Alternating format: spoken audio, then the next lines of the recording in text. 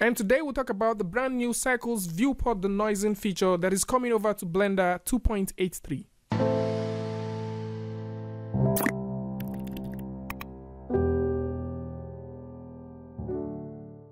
Hey, what's up guys, and welcome back to askNK. So today we're looking at a very cool feature that is coming to the cycle side of things in Blender 2.83.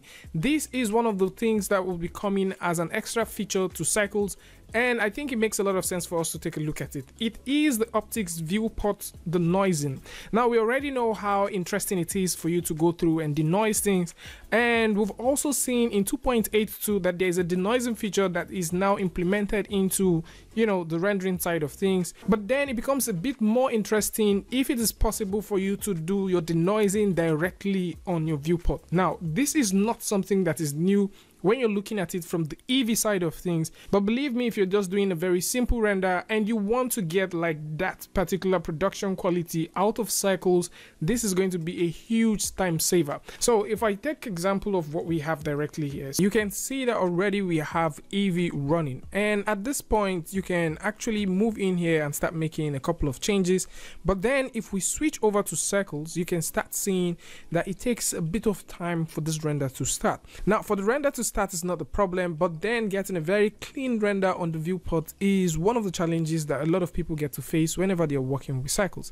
And for you to actually get this thing good, what you need to do is to come over here and switch your device to GPU. A good thing that cycles now support GPU, and right here on this machine I'm making use of an NVIDIA Quadro 5000, which is a very good one for us to try with. So I'm going to switch this to GPU compute, and of course you can start seeing some very interesting looking stuff. And at this point you may want to try out the brand new denoising feature, and all we have to do is just come over to this part called sampling, and I will simply come down here and change this to the optics accelerated. And once I do that, you will start noticing that the denoising is taking effect. Of course, this is going to work in so many cases, especially if you just want to get some very interesting cool single shots out of the way. But for animations, I don't think, you know, you rendering directly on your viewport would make so much sense, because, you know, once you get to play back this, it might not really work as good as you may think. So if you want to get like that very single stylized interesting solid shots, or you want to get that proper render and you don't want to spend so much time rendering, this is a very interesting solution that the guys from Blender Foundation have provided, and I think it's going to help a lot of people get things out of the way. And this does not just work only for, you know, a set of features. You can still play with the lights, and at the same time you get that real-time feedback.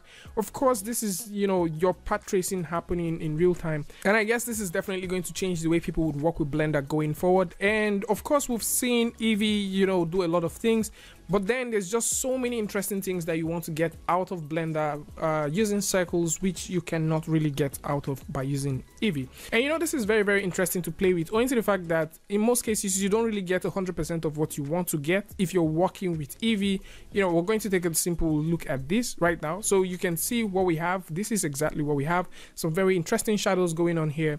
But if we simply switch this to cycles, you can start seeing that we're having a whole lot of interesting feedback going here. Now, instead of having that very harsh, you know, looking feel from here, you can automatically start seeing this. Now, take for example, if you want to simply render this and you want to get this thing out of the way, you need to submit a very quick, you know, a quick render, and you have a deadline. I think this is definitely going to save, it's definitely going to save the day.